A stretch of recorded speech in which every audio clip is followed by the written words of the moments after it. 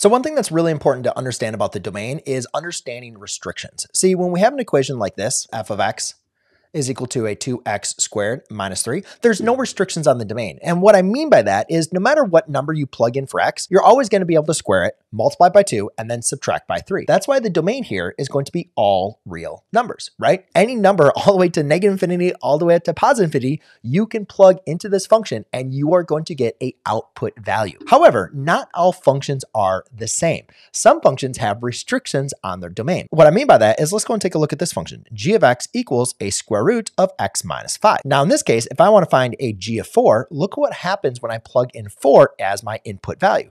Now what I have is a 4 minus 5 all under a square root. And hopefully you remember square root is any number multiplied by itself. So in this case, what we get is a 4 minus 5 is going to be a negative number. Well, we cannot take the square root of negative 1 because there's no number in our real number system, which is going to be exactly the same that multiplies to give us a negative 1. That's why in the imaginary number system, we use I, but that's not what we're talking about here. I want you to understand that this function is not defined for 4. But guess what? There's more numbers that this function is not defined for. Really, any number that's going to be smaller than 5 is not going to work here, right? 3 won't work. 2 won't work. 0 won't work. Negative 5 won't work. Any number smaller than 5 is not going to be in this domain. But it doesn't stop right there. Another restriction I want to look at is in this function. So if I had a h of x is equal a 1 over a x minus 4, here when we plug in a 4, so if I say to h of 4, we're going to get a 1 over a 4 minus 4. Well, 4 minus 4 is going to be 0. So you say, okay.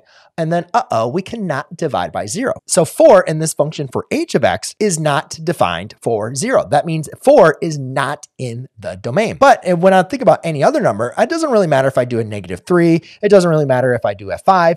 All other numbers, I seem like I can plug into this function, I'm going to get a value. The only number that I cannot plug into is 4 because that is what makes my denominator equal to 0. So for these two restrictions, we can actually summarize this. We can only take the square root of positive numbers and we cannot divide by 0. Now, algebraically, how we can write that out is we can basically say whatever is under my radical, x minus 5, has to be greater than equal to 0, right? That's the same thing as saying whatever's under my radical has to be positive. We can just say it has to be greater than equal to 0. Therefore, I could add a 5 to both sides and I could say x has to be greater than equal to 5, right? Now, another way that we can actually express this would actually be using a graph, right? So this is what represents all the numbers that are in the domain, right? All the numbers that you can take the square root of because it makes the radicand positive. If I was just going to go ahead and graph a nice little number line to represent this inequality, I'll go ahead and start at 5 because it's kind of easy. It's greater than or equal to. Remember, that's going to be an open circle that's going to be filled in, right? Because 5 is included. Because if you do 5 minus 5, that's 0. Square root of 0 is just going to be 0. So 5 does work, but it's going to be all numbers that are greater than 5. So that is how we can represent it graphically. And then one last way we can represent this domain is using interval notation. I can take the inequality, I can write it as a graph, and then I can say, well, what about intervals? What is the farthest left interval that this domain is defined for? And this example is going to be 5, but 5 is included. Therefore, I'm going to use a bracket. It looks like the domain is going to continue infinitely to the right. So therefore, I'm going to say all the way to infinity. And since infinity is not defined, I'm going to use a parenthesis. Now, looking back at this previous function, the way that we can summarize this function is you cannot divide by 0. Dividing by 0 is not going to be defined. So in this example, what I simply want to do is just say, well, anything that makes my denominator equal to 0 is not going to be in my domain. So what I'm going to do is just take my denominator and set it equal to 0. Those are going to be the values that are not in the domain. So again, it's a little bit different than what we did over here, but it's kind of like the same idea. We're just looking for values that are not in the domain rather than all the values that are in the domain. So again, sometimes I used to sometimes say it cannot equal 0, right? In this case, as long as you understand these are values that are not in the domain because these are the values that make your denominator equal to 0. So in this one is pretty easy to solve. So I get x is equal to a 4. X equals 4 is what makes the denominator 0. So therefore, this is not in the domain. So again, another way you could say is x cannot equal 4, right? For as far as domain notation. But let's just go and look at this at a graphical approach. As long as you understand that x equals 4 is not in the domain. So let's go number line. Now, if it's not in the domain, that means it's not defined. I'm going to use an open circle. There's no other number that I found that I cannot plug in for x. So therefore, my function is only undefined at 4, but then everything else from negative infinity all the way to positive infinity. Now, when we want to go and look at this as far as our interval notation, what I want you to see is just kind of treat these as like two different intervals. We have an interval to the left of my undefined value, and I have an interval to the right of my undefined value. 4 is undefined, so therefore I'm going to be using parentheses. Negative infinity is undefined, so I'm going to use parentheses. So the way this is going to look here is I can say the farthest left this domain is going to go is negative infinity. The farthest right it's going to go before there's an undefined value is going to be at 4. I can go and look over here.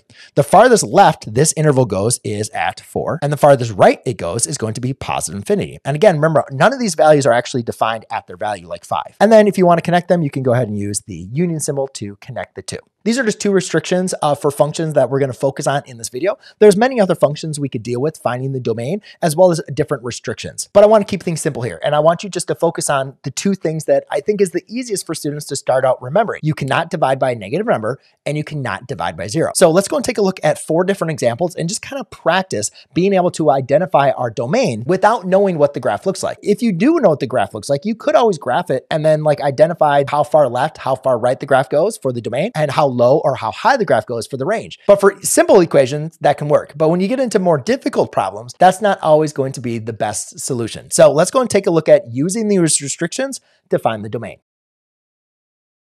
I love looking at a problem like this, especially once we just dealt with the restrictions, because it still kind of gets a little confusing for students. If I say, what's the domain of this function? Now, you might know what this graph looks like. You might not know what this graph looks like. But again, I want you to understand what we just talked about. We just talked about restrictions on the domain. You can't take the square root of a negative number. You can't divide by 0. In this rule, in this function, is there any way we're going to be dividing by 0?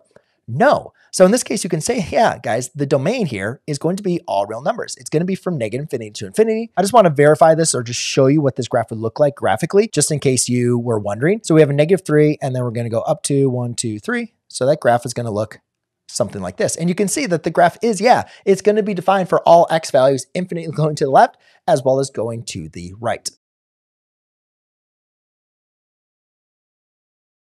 Now, in this next example, you can definitely see we have a square root, right? It might not be as easy for us to understand what the graph is, depending on your experience with graphing square roots. However, the one thing I want you to take away from this video is you cannot take the square root of a negative number. So therefore, when you're trying to find the domain, just set the radicand, what is under the radical, greater than or equal to 0. So I have a negative 2t plus 7 is greater than or equal to 0. All right, now let's just go ahead and use our inverse operations to go ahead and solve. So I subtract a 7 on both sides, negative 2t. Is going to be greater than or equal to a negative 7. Now remember here, whenever you divide by a negative number, right, what do? You flip the sign, right? And again, you can just flip them back over to the other way to make it positive if you wanted to. Just remember to flip those signs, because now what I have here is I have a t is going to be less than or equal to a 7/2. So that's very, very important for us to understand. What's going on here is there's actually a reflection about this graph. The values of my function that make this equation true are going to be values that are less than a 7/2. If you're kind of confused on that, let's just go and pick a number. Like, what's the easiest number that's less than 7/2? Well, what about 0, right? If you plug 0 in for t, 0 times negative 2 is going to be 0. 0 plus 7, square root of 7 is 2.6457513, right? Now, how would you write this on interval notation? Well, again, you can just go and take a look at a number line. Here's 7/2, right? Here'd be like 0. Now, this is going to be greater than like, what, 3?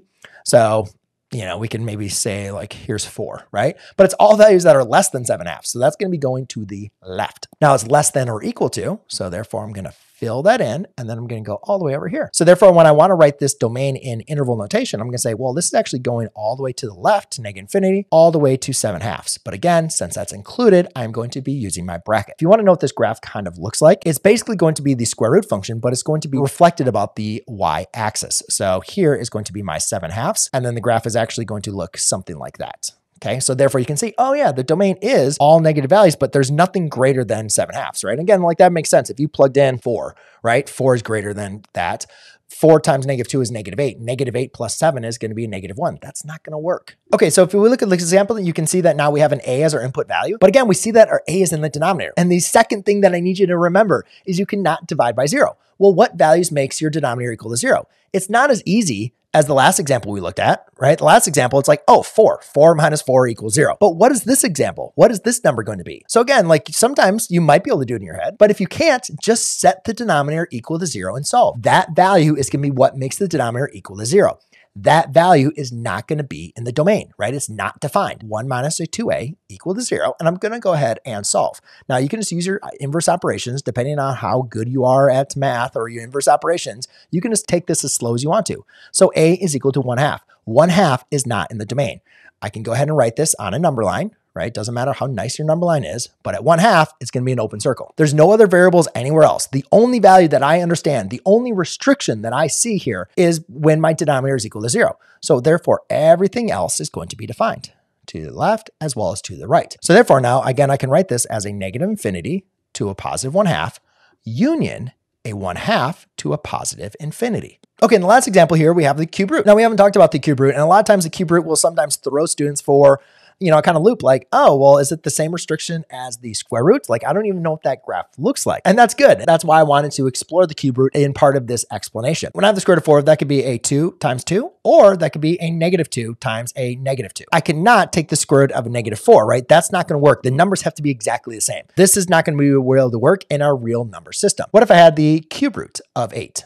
Right? So the cube root of 8 is going to be a repeated multiplication 3 times. So that's going to be a 2 times a 2 times a 2, right? They have to be exactly the same. And guess what? What about if I take the cube root of a -8? Well, that is going to be a -2 times a -2 times a -2. Because again, -2 times -2 is positive 4. Positive 4 times -2 is going to be a -8. So it works. That means you can take the cube root of a positive as well as a negative number. So what I want you to understand here is when you have this cube root, there's no restriction on my x. I can plug in any real number in for x, and I'm going to be able to get a value.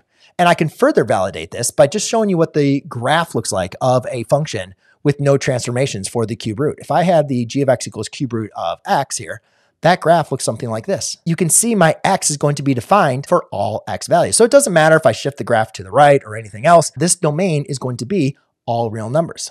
Okay, so now that you have a little bit of a handle on restrictions and identifying the domain with different functions, now what I want to do is look closely in how do we find the range. So if you're ready to be able to use this understanding of restrictions to find the range, go in the next video I have for you here. Or if you just want more examples of finding the implied domain, check out the examples I have for you down below. Cheers.